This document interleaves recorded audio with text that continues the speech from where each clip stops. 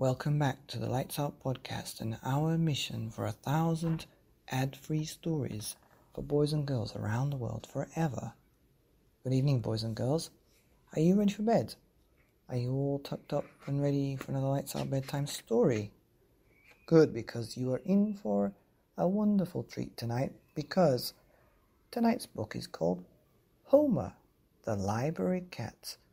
That's by Reeve Lindbergh and illustrated by Annie Wilsdorf. Homer was a quiet cat, quiet as a mouse. A quiet lady lived with him in a quiet house. The lady went away each day. Homer stayed at home. He sat beside the window, peaceful, all alone. He played with wool and feathers. They made no noise at all. When he heard a bird, he purred. Mice played with his ball. One morning, Homer heard a crash, a really awful din, and jumped from the window. He landed in the bin. The dustbins fell and banged and rolled, and Homer ran away. Where was the quiet lady? What a noisy day! The post office was just next door. Homer went inside, but Hope and Noah sneezed so loud that Homer had to hide. Inside the fire station, he found a quiet place, just beneath the ladder, a cozy, cat-sized space. Clank, clang, the fire bell rang. A fire in town. 5 fit firemen rushed straight out. One quick cat jumped down. Homer ran and ran and ran down to the railway track. He found an empty goods van and jumped upon the back.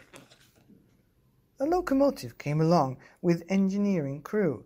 Just as Homer fell asleep, the whistle blew choo-choo.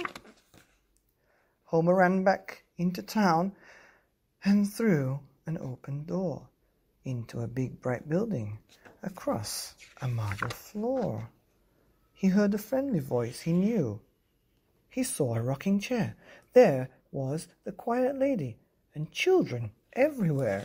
Homer, said the lady, what are you doing here?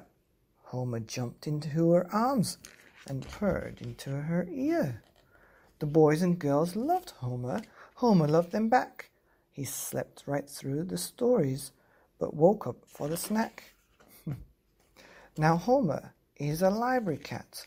He goes there every day.